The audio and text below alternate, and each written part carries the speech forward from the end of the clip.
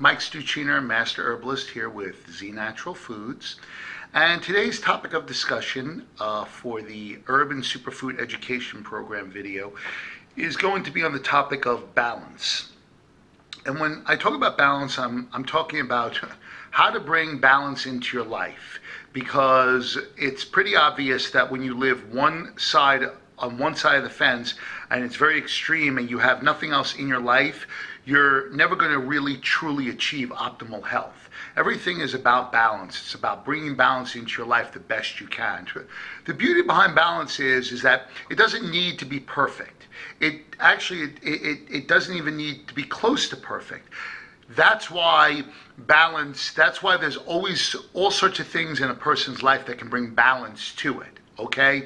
So I'm going to start by discussing what I think is the true primary fact of when we look at balance, how we're to achieve it, and most importantly, how we're to move forward keeping in that balanced state. Okay, so in order to understand balance, and in order to achieve balance, it's important that you understand the difference between passion and obsession. Okay, now everybody in their life, for the most part, has had that conflict where they become obsessed with something. And the way you always know you become obsessed with something is when that one thing is all you think about 24/7, where you have such tunnel vision that you can't see past an inch in front of you because all you see is that one specific goal. And what you often find when you're obsessed with something, you don't allow anything else into your life, okay? And it's these specific actions that you do, meaning the tunnel vision, not allowing anything else into your life, it's these specific actions that make a failure or that make a crisis 10 times worse than it actually is. Okay, so let's take an athlete, for example. Let's take an athlete who, whether he's an elite level athlete, a pro athlete, whatever it may be, okay? And this person spends 24/7 thinking about their sport, okay? And then all of a sudden one day in their training, they get injured, and it's a bad injury. Now, most times when you have other factors in your life, friends, family, a quality job, a home, things that can distract you in a good way from that obsession, then it's often, what often most people find is that obsession and that problem that you have just come up against is not as tragic as you may think. And they often find quicker and easier solutions when you have other things. Contrary to popular belief, where most people think when you only focus on that that's all you're going to do. But oftentimes what happens is that if you have been injured in your sport and it's all you think about 24/7, then you're going to have a harder time being able to sift through the information because you're never sure of what the right answer is going to be. You understand? It really does make a difference when you don't allow other things into your life. Okay? Now, when you have a passion is when you love and desire doing specific things, but you also allow other things into your life. Whether it's friends and family, whether it's more education, whether it's reading. You have things that are healthy distractions from that other thing. So if you're a competitive powerlifter or a competitive bodybuilder, when you're done training for that day and you leave the gym, that's the last time you think about it until you go back into the gym again and train again.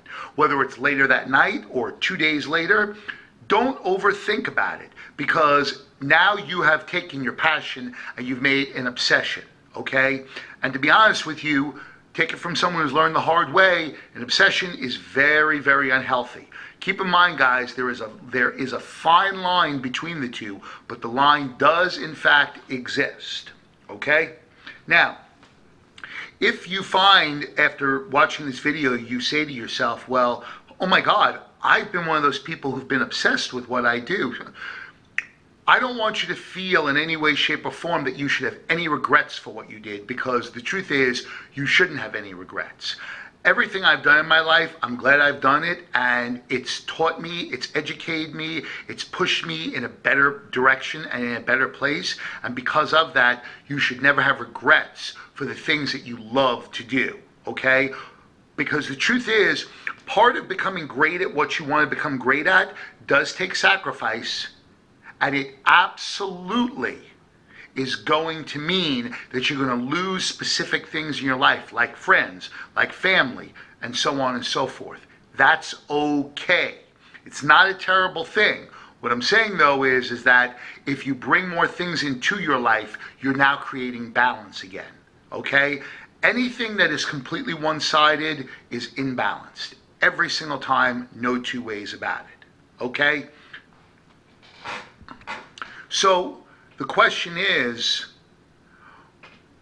now that we know what the difference between passion and obsession is, and we now know that by bringing more things that you have the ability to be passionate about into your life to create that balance, now the question is, how do we move forward and continue to keep our minds stimulated and our bodies stimulated in order to become passionate about those things? Well, here's the thing.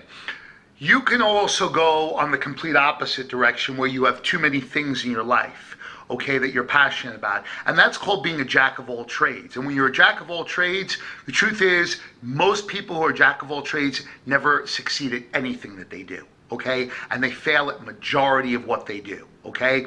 The jack of all trades is a guaranteed failure for anything you do, because you never put enough time into one or two of those specific things. So, how do you do it? Well, here's the thing. You have several choices here. So let's just say you're an athlete, okay? And that's your passion, whatever sport you're in. And you have another passion where you love to read.